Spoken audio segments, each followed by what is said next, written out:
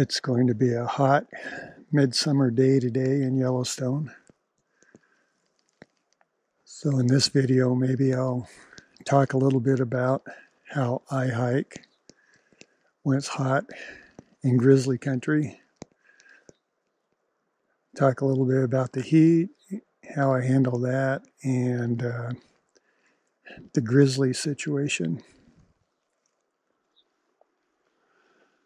One thing to be aware of is grizzly bears like to use the trails early in the morning when it's cool to move from one place to another. I really like hiking this early in the morning because the sounds are great. I can hear a couple deer out in the distance. Just heard them right there. I was talking. And I'm not that much concerned about grizzly bears this time of morning because they're very active, moving around, alert. And their reaction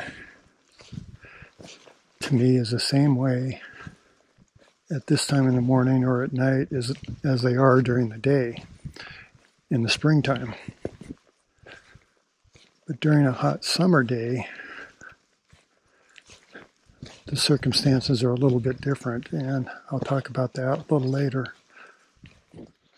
I say they're up, moving around, very active in the cool of the morning. That's a good thing.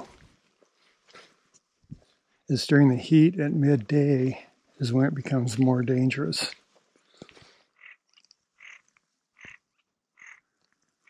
Nice little lake there.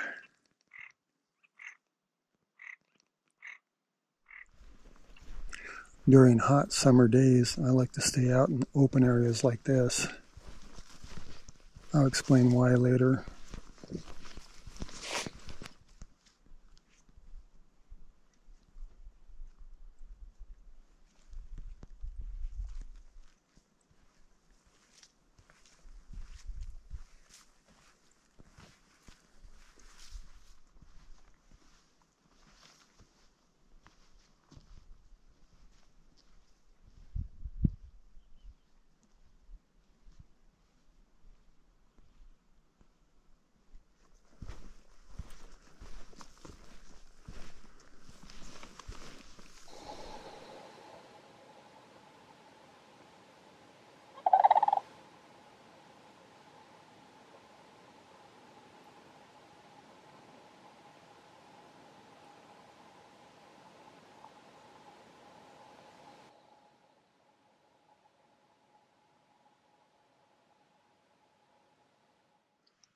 One thing that I always have when I'm solo hiking in Yellowstone is my inReach. I don't know if you can pick up those elk bugling on this GoPro.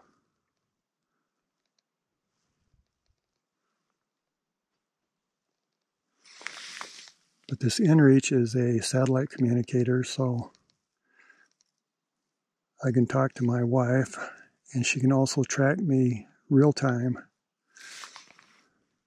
on the internet.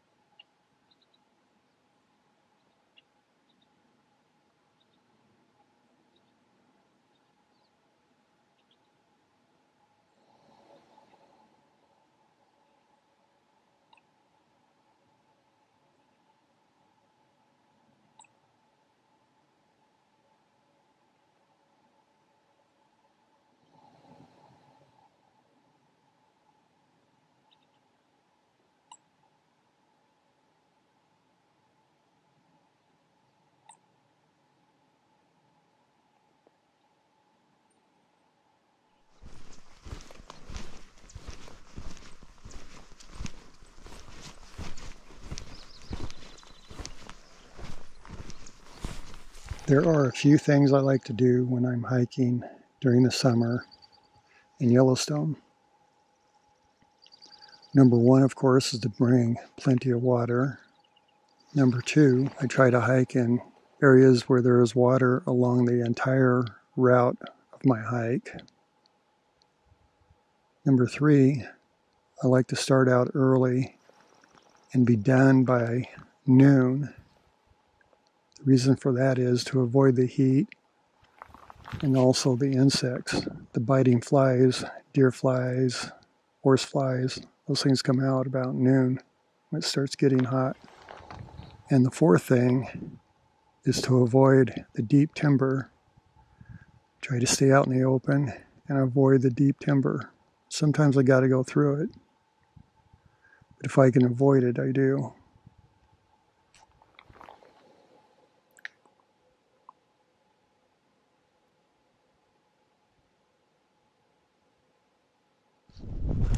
Why do I like hiking in open areas during the hot time of the summer in Yellowstone?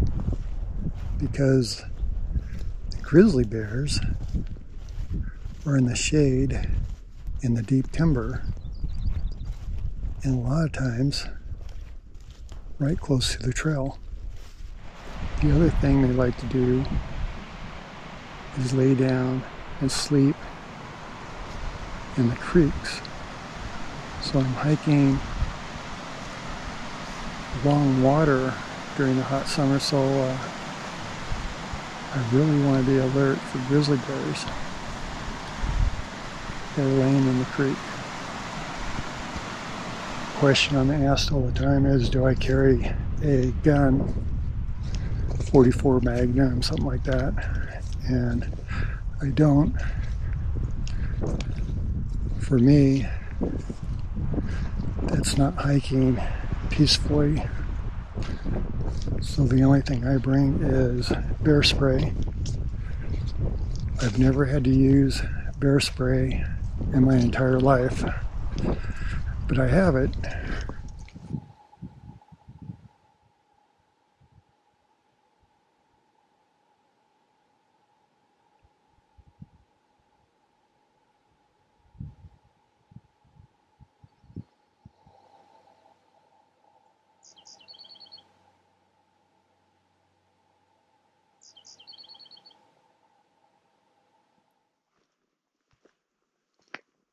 Sure, a nice morning out.